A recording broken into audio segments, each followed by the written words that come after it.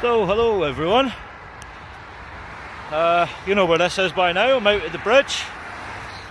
So I've got my mask on, so we're allowed out to the woods and stuff again here. But while I'm in this area, that there could still be people. It's early in the morning. It's like 7 o'clock in the morning. You still got to wear your mask. So, you know, I'll keep my mask on. I'm going to be leaving the city just, well, now really. And then you don't actually have to wear a mask. I'll keep it handy in case I'm passing anyone on the trail or blah blah blah. We're doing a long walk. We're going out to, it's about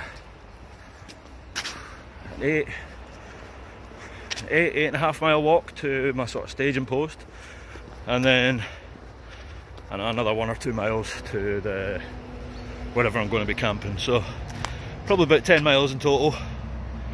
So I'm going to take it easy today. That's why I'm leaving early in the morning. This is going to be a multi-day.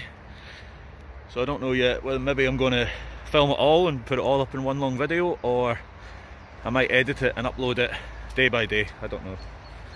So we'll see how it goes. Anyway, I'll bring you back if anything exciting happens. Yeah, this is going to be a long one, folks. Hello everyone, I've stopped for a break. I have a good little break just now because my foot's bothering me, but I just checked my thing. I've got, well, my GPS Komoot, whatever it is I use, the app, and I've got about 3 miles to go. 3.1 miles it says. I've just stopped here in this little bit of pines because I noticed this tree stump. Yeah, behind me, well, they've cut down that bit. You can see the birch just in the, well, say in the distance, not even 100 yards away. But yeah, I've stopped here for a little break. Bad foot, my heel on this foot, I don't know why. It's been bothering me lately, but we'll get over it. So I'm going to break out the water and whatnot and chillax here for a good 15 or 20 minutes probably. And then I'll do the second leg. We just got to go down through the woods. I'm actually very, very close, just across from, I don't know if you remember where I done my first camp with the Poaka, the Lavoo, just over there, like 50 yards or something away probably. So there's a track here, and follow that out the woods. It's maybe about a mile, and you get to a wee village called Santotsko. And I've got about half a mile through Santotsko, and then we turn off and head up the track down to, there's a lake, but there's another one I'm going to. I've not been to it yet, we'll see. So that's about another 1.5 miles. So yeah, about 3 miles in total. After I've had this break, had some water, blah blah blah, I should be fine. I'll bring you back in a little bit, guys. So I've got to, like a wee bench here that I was at on one of my previous things, one of my day hikes, and the wee lake, this is a kind of big lake, it stretches up there. There's a kind of chain of lakes that feed into each other, going up through the woods there, and that's what I'm going to investigate for a camping site. Absolutely stunning here. Saw the eagles out as well. They're not out over the water just now, they're further back down the track. Quite close to them this time. They are big birds. So, the woods behind me. I'm taking a little stop here because I've got my left foot, my heel, absolutely killing me. I don't know what's wrong with it, but it's very similar to something I had when I was a kid. Not so much when I've been out walking, but if I'd been out all day and been doing a lot and got home later on at night, once I'd sat down at it, when I'd go to get up again, my heel killing me as soon as I put pressure on it. And I've been to the doctors and things like that, and it turned out the doctor said there was like a lack of blood supply, or not good, poor blood supply to the bone, like my heel bone, if you like. And they gave me these little like little inserts to put into my shoe. They were just basically foam that went under my heel, not the whole length of the shoe like a insole, just a thingy. And it was to keep my foot at a slight raised ankle on my heel, raised angle, sorry, on my heel, and it's very similar to that. It's the kind of pain I'm feeling, but it's making it tough going. So I'm going to sit. I'm going to rest here for actually a good wee bit, and then I'm just going to continue on. I don't have far to go, or hopefully I don't have far to go, because I've got to get down to that lake and see what it's like, and see what it's like for camping. If not, I'll need to go a bit further through the woods, maybe to the next one. But we'll see how it goes. I'll bring you back once I get to my destination. But I'm really looking forward to getting there, because it is beautiful. This lake no good because it's worked. I've seen there's a guy out on the water. He's been out on a wee boat, just pushing it. You know, like what is it, gondolas you see in Venice? He's just pushing it about that. He's feeding the fish. So they are definitely like what I saw last time, like cages in the water where they raise the fish, because you can see them throwing in the fish food. So obviously I can't camp down there. Not really that many trees and things like that down there anyway, so oops. Yeah, as I say, I'll bring you back. I'm gonna just rest here, just chillax. It's lovely and quiet. It's lovely weather, and yeah, just see how it goes.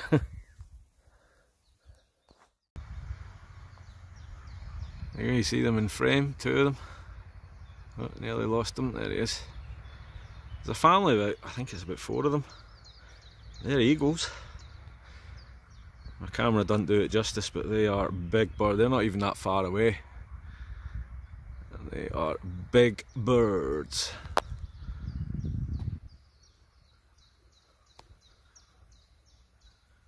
I think there's some sort of fish eagle or something.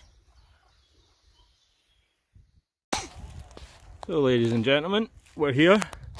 You know that in the background, quite a wee way off, there's people, well, they're out sawing, lumberjacks. They're clearing up wood through there. I don't know exactly what they're doing, but so here we are. Got my bag there off the ground, because ants, man.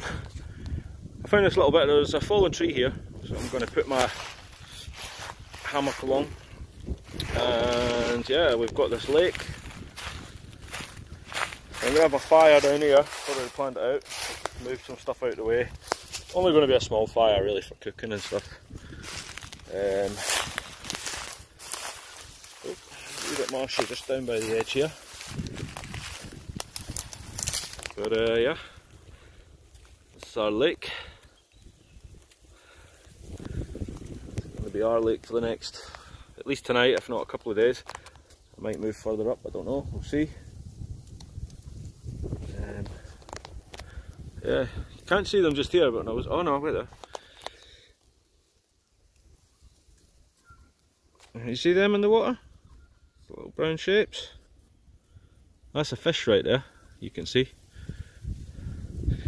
Not closer in here, but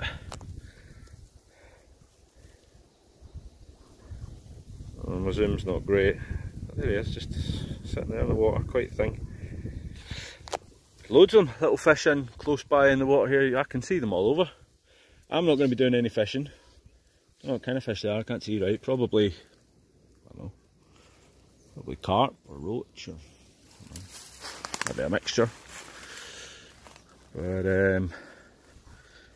that tells me the water's at least decent. So I've got my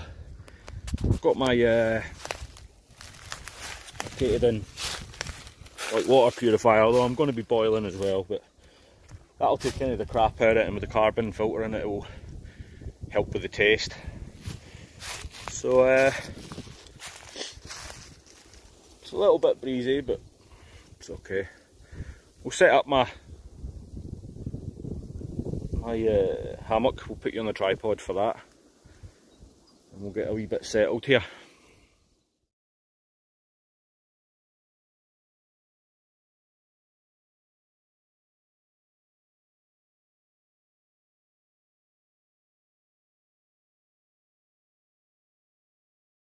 So there you go, hammock's up. I honestly don't know if I am going to bother with the tarp tonight, because the other thing is temperature might drop, we might get some mist off that lake. So I don't know, maybe I'll put it up for that, but right now I'm not going to. Maybe need to sort that left hand side, just where the mosquito net comes up, and put that a little bit higher, just from where it is, because we're on uneven ground here. So I've had to, it's just the way I've had to do it. So I'll maybe sort that out later on, but that's about it. So yeah, I'll bring you back when we're more established and doing something. Right now I'm going to, I'm probably going to have a lie in my hammock and chill. And I'm just going to, as I say, lie in my hammock, chill, rest this foot, because it's killing me. Like it's kind of really bad right now. We've got plenty of time. It's like midday now. So I've got what, 8 hours till sunset, 8.5 hours till sunset, 9 hours till it's like dark. Got loads of time. I just left early, so I give myself plenty of time to get out here, find a spot, sort things out, not have to push myself too much, because the walk out here I needed a couple of rests. But this should be a good one. Okay guys.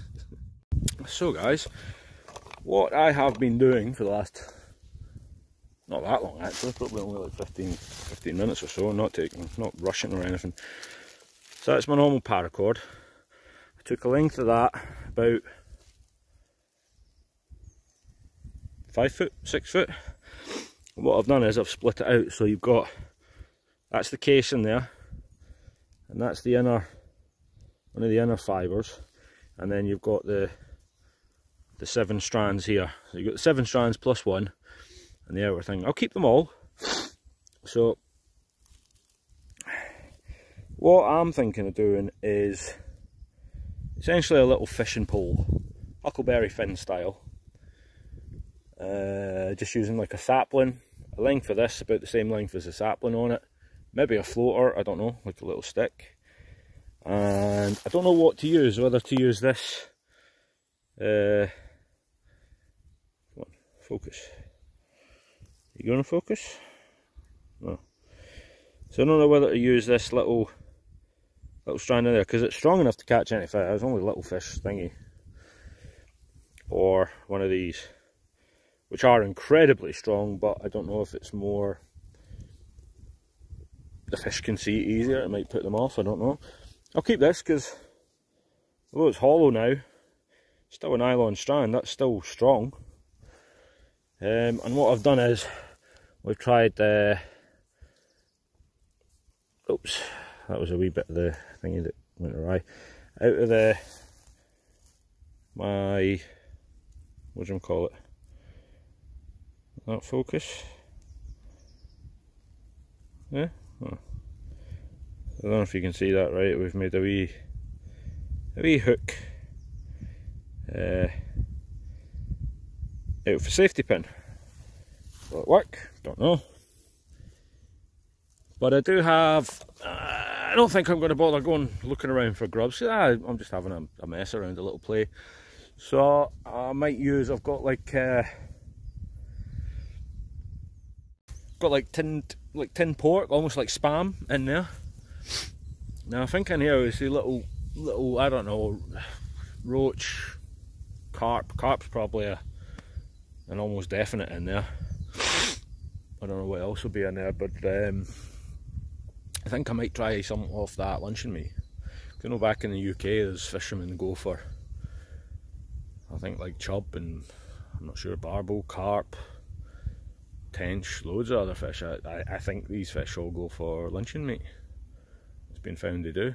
So give it a little try, a little play around. As I say, I don't know if we'll catch anything. Might not. I need to get a sapling. I'm going to do it in a little bit. And we'll just have a wee play around. Something to do, innit? Well, peoples, this is the rig here. You'll see that's a pole. So, okay, that is was a living bit of wood. It's a hazel sapling from up there, but there's 1,000,001. Not all of them are going to survive anyway. Hazel grows back, so we've got this tied up. We've got about the same length of the rod line. You come down. We've got here which is going to be like a wee float. It also gives us weight just to swing it out. And we come down here to my wee hook I made. So we're going to try that out a little bit later. Or maybe there's a wee log, where is it? Boop, boop, boop, boop, boop, boop. Just here. And it's a tree that goes out, you can see that's actually it, out in the water there. There's a load of little fish swimming in and around and blah blah blah blah blah around there, so we'll give it a go, why not? I wanted to go a wee bit more investigating, but this foot of mine is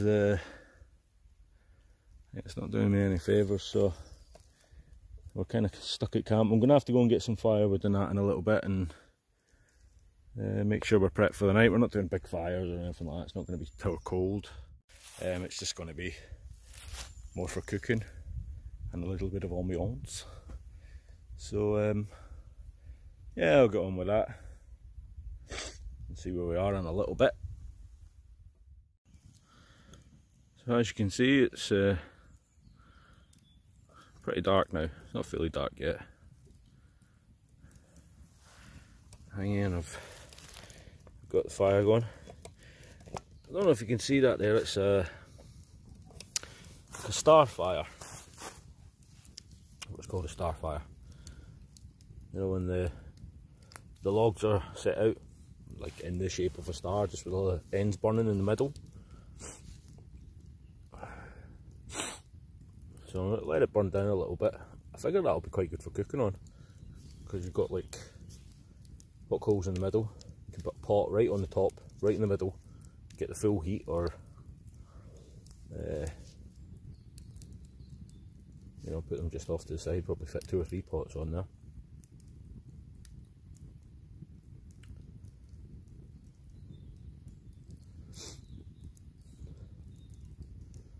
I'm just sitting chilling. I waited till late to start a fire, because it turns out there's a couple of tracks going quite close to here. You can hear people in that about. I didn't really want to start a fire until it was like almost getting dark, so I thought maybe there's no one up, because I really have no idea if it's okay for camping. Well, it is okay for camping.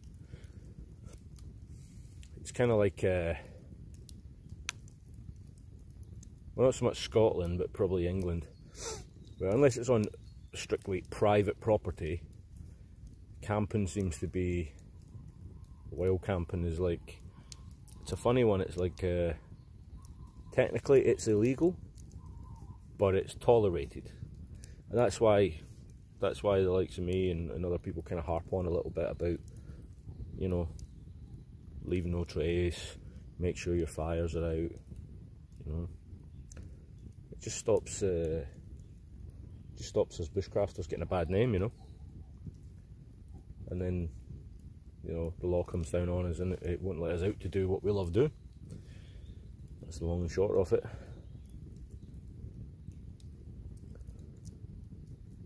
So I've got this, it's not a big fire, I just wanted a little fire, not too thingy. I put some wood underneath it just to get a wee bit more coals for burning the ends. It's got, I made like a little pit almost for it to burn in. So when it burns down a bit, flattens out,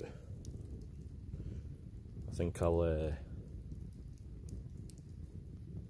think about getting some food on. Tell you what else, this little lake, it's a small lake, big pond, but I've had proper fishing licence, proper fishing tackle and everything. I'm not sure what fish are in here, but they've kind of quietened down a little bit now. But in that, you know, that last hour or two before the sun sets, witching out, they're everywhere. You hear some big splashes, even though I've maybe not seen them. You hear some big splashes, like there's some potentially big fish in there. I don't know if it's carp or... In most places in Poland have your pike, perch, carp, roach, I think. Loads of other ones as well. Now, it's very common here, not so common in Britain. I think it's been introduced in some places in Britain, but the zander, the pike perch, call it sandach over here, and it's eaten a lot. You see it in restaurants loads of times. It's in restaurants all the time. Sandach. I'd love to get to fish for them at some point, and they're pretty active at night. Like now is the good time to fish for them.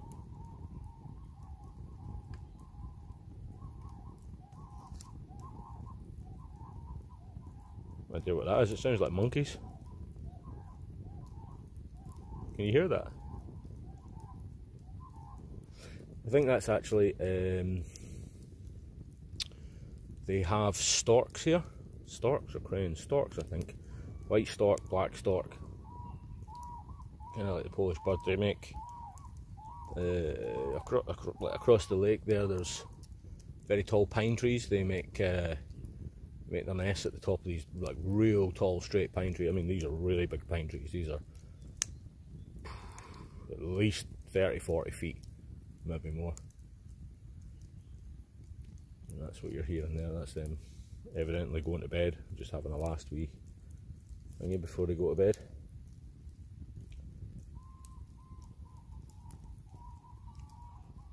It might be an interesting night because I'm up in the wilds now. I'm 10 miles out. It was a 10-mile walk today.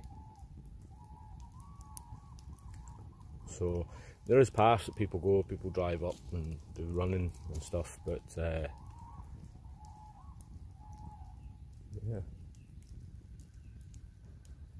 I'm going to enjoy. I've got no tarp tonight. I'm going to sit and stare at the sky, stare out. I don't think it's going to be too misty and stuff because it shouldn't drop down too cold tonight. I think it's going to be about 6 degrees, which is not too cold. Yeah, so I hope it doesn't get any colder than that because all I've got is my DD blanket. So that's supposedly down to about 2. Good. So put on a couple of layers and my down jacket when I go to bed as well tonight, and just have that. Hopefully it'll be enough. But yeah, we lost the sun quite. There's a little brow behind me that kind of meant we lost the sun here, but it will rise straight in front of us tomorrow, so we'll be getting the sun early in the morning. Get some heat on us and stuff. But yeah, until then I'm gonna chill out. I'll maybe bring you back if I do some cooking. I'm getting not complaining about my foot so much, but it's kind of really mucking up my enjoyment right now. So if I don't, I'll maybe just bring you back tomorrow. But we'll see how it goes. So guys, we have got our king prawns here, marinated. I just need to give them a wee quick mix. So that is sweet chilli sauce, soy, garlic oil, a little bit extra garlic, and it was supposed to be chilli but I forgot it. Got a rice over there on now. So basically boil the rice, hang it up on a tree or something to drain, and once that's done we'll put the prawns on because they're going to take no time at all. Nothing too complicated tonight, nothing too sophisticated. I'll bring you back as and when it's ready. Well guys, there's one of the advantages of this little Starfire. Actually seems quite good for cooking.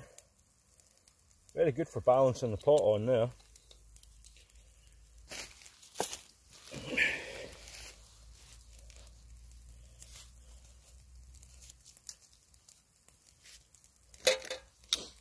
We've got the rice nearly ready.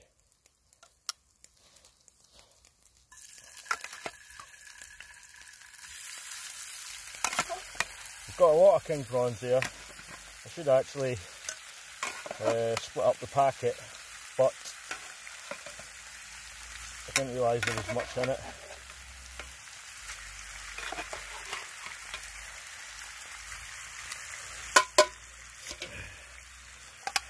now I've had them out, I don't really want to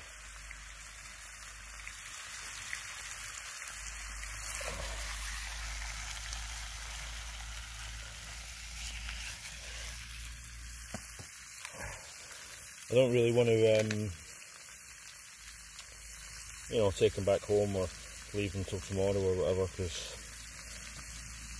you've got to be a bit careful with prawns, you know. Oh. So we'll sit and let them cook.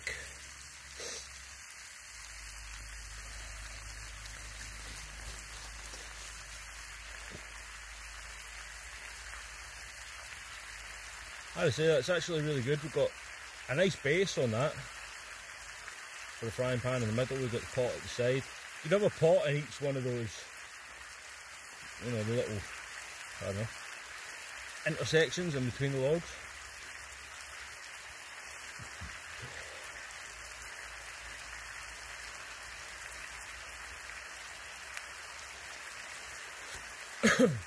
And the type of wood we've got there is ideal for it. I'm still not 100% on what that is. To me it seems like oak, but surrounded by another tree there, which I think is ash, so I really don't know.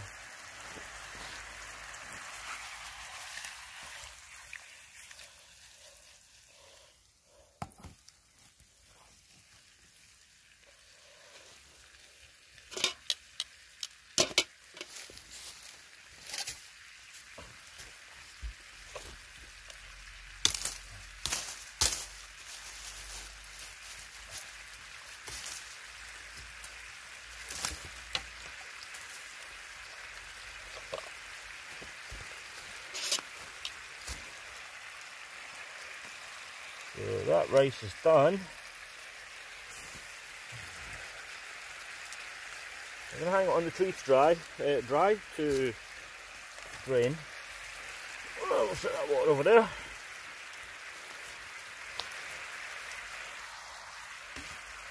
And then we can have the fire's undivided attention for our prawns.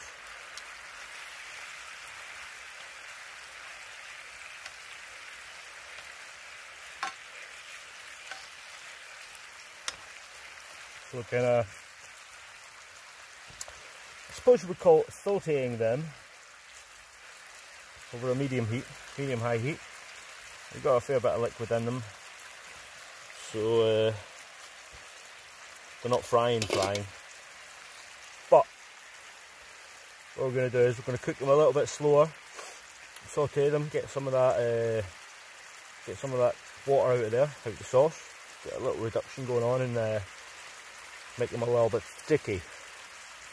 That's what we're going for tonight.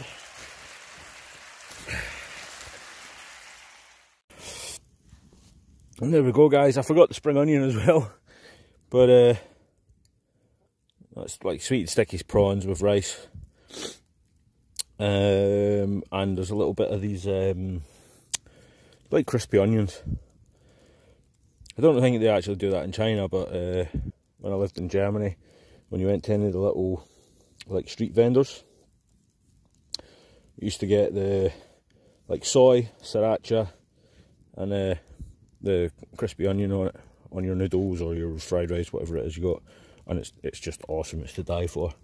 So I'm going to rip into this because I'm starving. It's about 11 o'clock at night now, and I've literally eaten nothing today. So yeah, done that. Stoked the fire. That pot's on. It's just got some water. It's just cleaning, really. Cleaning it out more than anything. I've still got water. I'll purify some tomorrow probably. Yeah, I'll speak to you guys on a full stock. Hello everyone, that's me all wrapped up in my hammock now. I'm going to try and get some sleep. I'm just going to let a fire go out. I'm not bothered about keeping it going all night. So